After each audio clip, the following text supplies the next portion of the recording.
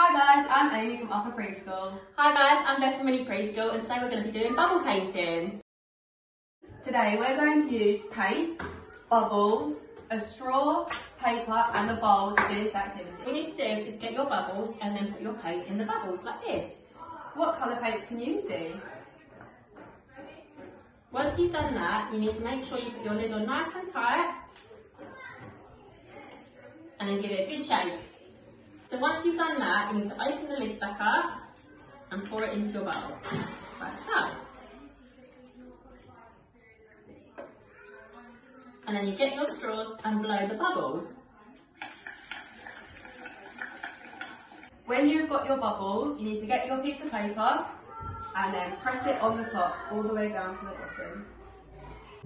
And then you lift it up and you've made a bubble picture. Now you can use lots of different colours to make your own bubble pattern. We hope you've enjoyed this and make sure you send us in your bubble pictures. See you later. Bye.